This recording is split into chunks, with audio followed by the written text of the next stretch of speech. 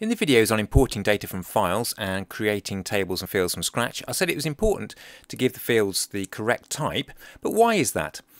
Well, couldn't we just store all information as, say, text, so we can store a number as a text or a date as text? Why would that cause a problem? Well, let's have a quick demonstration. So we'll create a new table and we'll just give it two fields. So I'll give it a field called number, in which we'll store the information as a number. And we'll have another one called text, in which we'll store the numbers as text. But this could equally apply to other types of information, such as dates. So it's not liking the word text because that's a field type, so I'll just call it word. Okay, so the reason it's important to save information as the correct type is that different types of information are handled in different ways by the computer. So that might apply to things like sorting, and might also apply to calculations. So you might know from any programming work you've done, for example, that if we try and add two words, what we'll do is we'll just string them together. So if we try and add the word hello to world, what we'll get is hello world. If we try and add two numbers, we'll do an arithmetic addition. So 1 plus 2 will give you 3. And sorting is similar. So let's just have a quick look here. So I've put in two fields, as I said, and let's go to the data view. So I'm just going to call it test. I won't give it a proper name because I'm going to delete it. Okay, so we don't need a primary key. So what I'm going to do is I'm going to put the same number in both columns. So we'll start with, say, 1 and 1. One thing we notice is we can see whether it's a number or text because numbers are right aligned, so the units, the tens, etc. line up. Words are left aligned because we read from left to right. So if we go, so we go 2 and 3, and then let's go for some bigger numbers. So let's go for 10 and 15, and let's go for 20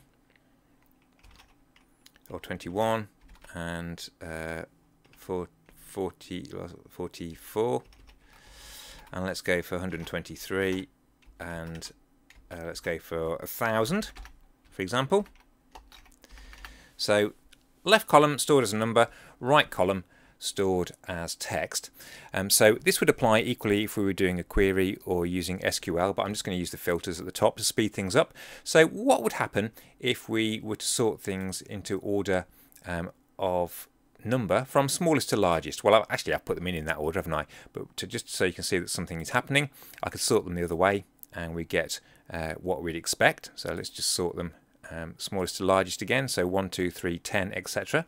What would happen now if we did the same thing but sort them into order of the right hand column? Well, firstly, we notice it's not giving me the option to sort from smallest to largest. It's saying sort from A to Z. So the sorting options do vary depending on the field type. But if I choose that now, look what's happened. It hasn't given me the numbers in the right order. So it's starting with 1, and then it's got 10, 1,123. So why has it done that? Why does it sort correctly when I sort them in order on the number field, but why does it do that when I sort them on the text field? Well, if you think about how you sort words, what you do is you take them a character at a time from the start, don't you? So if you've got a list of names, you might look for the ones beginning with A. So and they'd be at the top of the list. So you might have, say, Andrew and Adam. They both begin with A. So what order do we put those in? Well, we move on to the next letter, don't we? So the second letter in Adam is D. The second letter in Andrew is N. So D comes before N. So Adam comes before Andrew in the alphabet.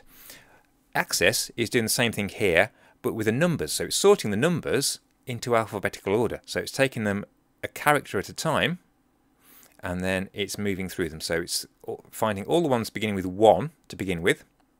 And then if they all begin with 1, it's looking at the second character. So 0 comes before 2, so 1,000 comes before 123. 2 comes before 15, comes before 5, so 123 comes before 15. And then we go back to the first character.